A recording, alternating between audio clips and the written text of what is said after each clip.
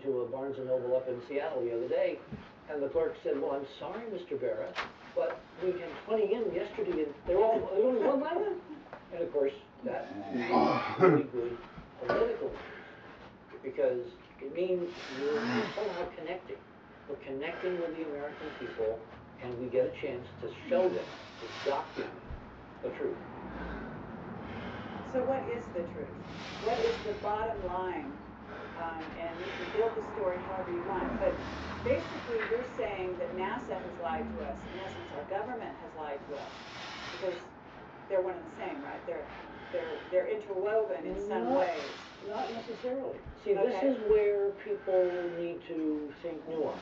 People need to be much more sophisticated, which of course the 21st century viewer or reader these days is. It isn't the government.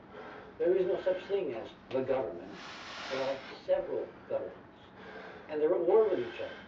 And you see occasionally evidence in public that there is some kind of war, but in fact, most of the time, the nuanced positionings are hidden.